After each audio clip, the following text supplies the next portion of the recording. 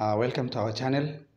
In this lesson, I would like us to discuss chemistry, Form 4, topic radioactivity.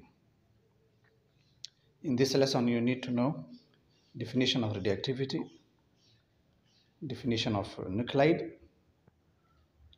factors that affect stability of a nuclide, definition of radioactive substance, isotope, radioisotope, and radioactive decay. Types of radioactivity, differences between nuclear reaction and chemical reaction. Now, to start with the definition of radioactivity, radioactivity is a process where unstable nuclide breaks up to yield another nuclide of different composition with emission of particles and energy. What is a nuclide? A nuclide is a particular nucleus that is characterized by both protons and neutrons. Usually, nuclide is represented by atomic number and mass number. Mass number, we also call it atomic mass. This is how a nuclide is represented.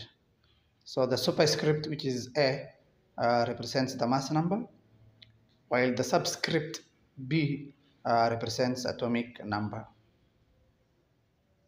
From there, you need to know factors that affect stability of a nuclide. Mainly, there are three factors. Factor number one, neutron to proton ratio. If the neutron to proton ratio is equal to 1, then the nuclide is stable. Therefore, it will not undergo radioactive decay.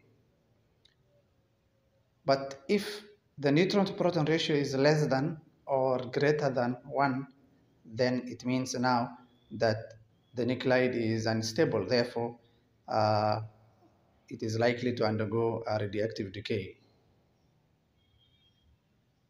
Now, factor number 2 is mass excess. If the mass of the nuclide is excess, then it means that the nuclide is unstable. Therefore, it is likely to undergo radioactive decay. Then that factor is amount of energy released. If the amount of energy released is high, then that nuclide is going to undergo radioactive decay.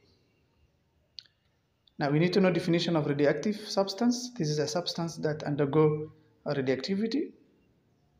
Isotopes are atoms of the same element, same atomic number, but different mass number. And what brings the difference in mass number is the number of neutrons.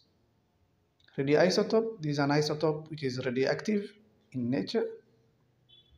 Radioactive decay is the spontaneous disintegration of radioactive nuclide.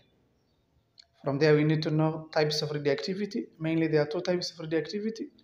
Number one, you have natural radioactivity.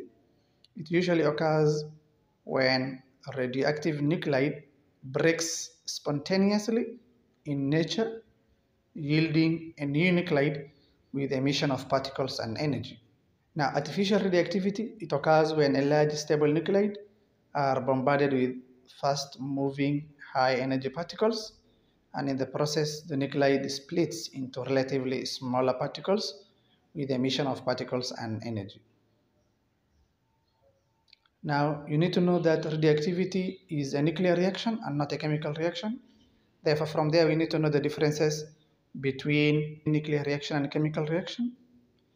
Nuclear reaction takes place within the nucleus, while chemical reaction takes place in the energy level.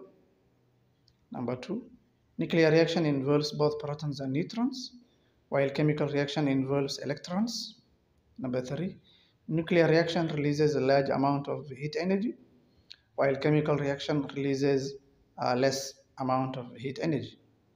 Nuclear reaction is not affected by environmental factors such as temperature, while chemical reaction is affected by environmental factors such as temperature.